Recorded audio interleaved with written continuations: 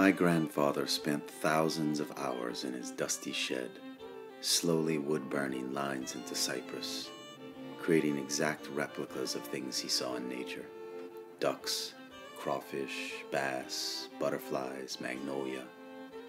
He also spent ample hours learning how to make his own fly baits, testing his balance standing in a pirogue, or adjusting his catfish traps by an inch depending on the flood stage that season. All he had was time. He talked very little, did a whole lot.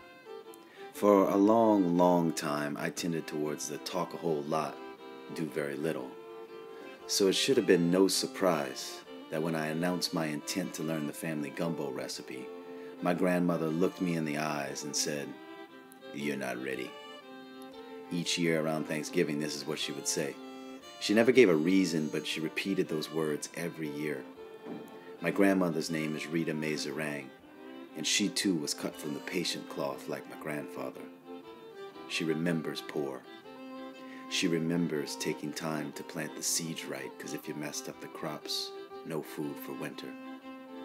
It's no wonder she looked me up and down each year, waiting for the year when she might decide to teach me how to make my grandfather's gumbo.